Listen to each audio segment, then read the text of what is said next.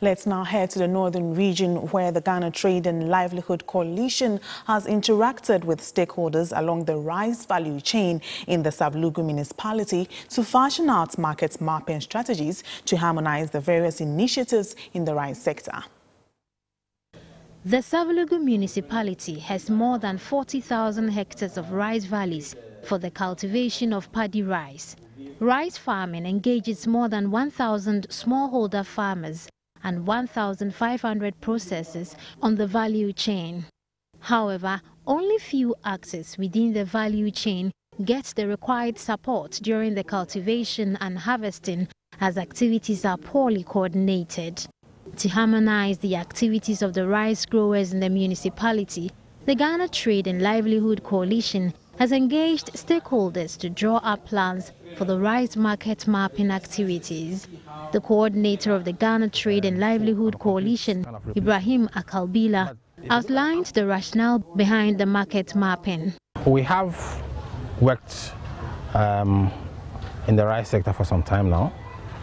We've done a lot of advocacy, national and then in some cases local, and we found out that the relationships existing among the actors at the local level is not as strong as it should. Even as much as we want policy to work, we want there to exist it's a level of collaboration and coordination at the local level.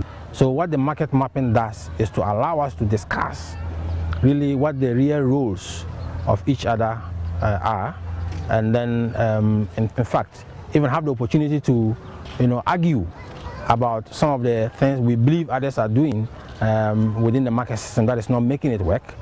Mr. Akalbila said there is the need to set out benchmarks for mechanization centers in the region to meet the needs of farmers. One actor really cannot solve the problem.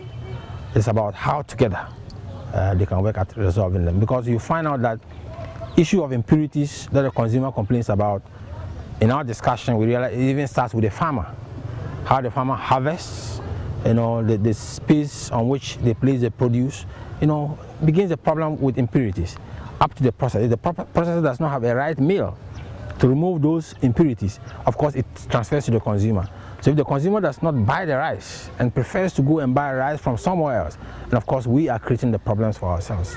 Mr. Akalbila further revealed that research findings on the rice market system will be shared with stakeholders to define the structure and relationships in the value chain.